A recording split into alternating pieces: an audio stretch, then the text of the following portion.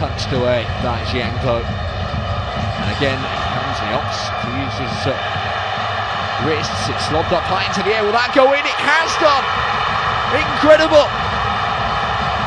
The Olympic Sports Centre erupts. Surely, Jiangsu Sainty have won it. Oh, instead, it's hit the woodwork. Glorious strike. The wall was beaten, the goalkeeper was beaten. A free kick of absolute quality. This could probably be their biggest win. And what do you know? That's the 6th goal. Lu Wenjun has just netted a brace himself.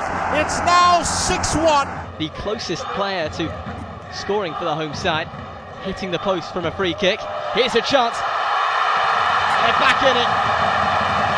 What a good finish that is. It's the Spaniard Jordan who's just woken up this stadium.